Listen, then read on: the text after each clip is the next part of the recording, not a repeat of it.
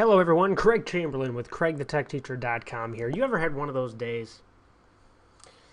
Today and yesterday have been one of those days. Thank you guys for joining me. This is IT Life, where I give you insights into the real world of IT, the good, the bad, and the ugly. This week's been pretty ugly. Sometimes you have good weeks, sometimes you have bad weeks. And this show is sponsored by patrons. If you're not yet a patron, I need your guys' help. Make sure you check out the patrons, all the benefits and how you'll be helping in the links below, as well as top patrons for this month are Jacob Williams with Wild Academy at wildacademy.com and Precision Electric, Industrial Automation Service Center, drive sales, electronics, printed circuit board repair, you name it, we do it. So hey, for the past 2 days, I've been trying to get a hard drive, a real standard laptop hard drive, from a laptop that no longer functions, transposed onto a virtual machine. Now, if you've done this before, it's not that difficult. It's not supposed to be that difficult. And maybe some of you guys out there who are watching the show have some suggestions for me. But what happened was I used a little program called Disk2 VHD. And this program will take a hard drive that you plug in as a USB drive. And so I used a little, I don't have it on me, but it's a little USB hard drive kit, and it converts any hard drive basically into a USB drive. And then I created a VHD image, which is a virtual box image off of that drive. And then once you create that image, you can go in and create a virtual box, which is just virtualization software. For those of you who don't know what that is, basically you can run an operating system on top of your operating system. So I can run Windows XP on top of Windows 7. It's how I'm doing my Windows 8 series. I could do Windows 8 on top of Windows 7 and things like that. So essentially that's how it works.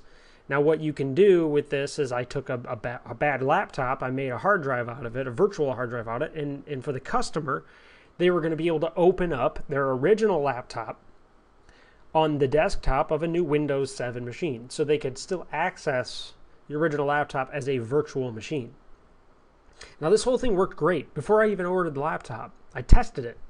Worked fine on my desktop. Then something changed. So I put the virtual machine on the new laptop that I ordered, which was a Lenovo T530, sorry, and it just keeps power cycling nonstop. I've tried virtually everything I can think of to try to get this thing working and reading the hard drive correctly, but it always blue screens and then recycles.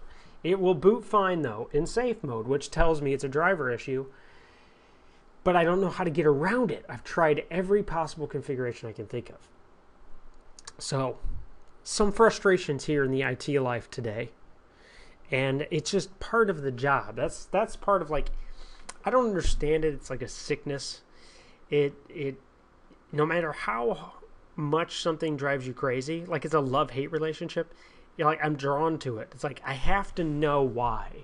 I have to know why it's not working. Like now we've already lost money on the job. I mean, it was supposed to take a half hour because I had the virtual machine created. It was just a copy and paste thing. And now I've probably spent 8 hours on it, trying to get it to work, and I still cannot get this thing to boot up that way. Now, people are saying, hey, Craig, why don't you just reinstall Windows XP on it and be done with it? Well, they've got proprietary software on there that has a license that you cannot move, and they also don't have access to the original disks. And this is industrial software, so it's not like stuff you can just go to Walmart or even go online and find anymore. Just nowhere to be found. So my question for you guys today is, have you ran into problems that are like this, and how do you deal with the frustrations and stress? Personally, you're probably going to see me putting my phone in my dresser drawer and disconnecting for like a half a day, just because I get bitter and angry. It hurts my ego when I can't fix something. And then I'll come back tomorrow and then I'll try again. That's pretty much how I deal with it.